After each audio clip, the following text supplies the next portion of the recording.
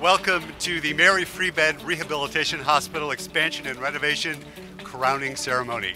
Today we're taking another step on our journey as we ceremoniously place one of the last pieces of steel in this magnificent structure. Our crowning or topping out ceremony is a Scandinavian tradition that dates back thousands of years. The placement of the tree today represents growth and is expected to bring continued good luck.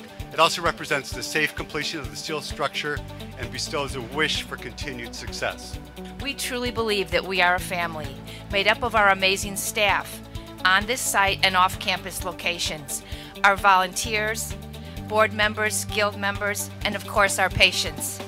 Over the past few months, we've added new members to our family: the ironworkers, designers, architects, engineers, and all of the workers who installed the underground utilities and forms that were built to pour the concrete foundations that support what we see today.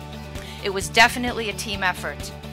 All of these people, part of the Mary Free Bed family, are helping us achieve our goal of rebuilding lives, one story at a time. During this process, I've seen many stories of how Mary Free Bed has changed lives.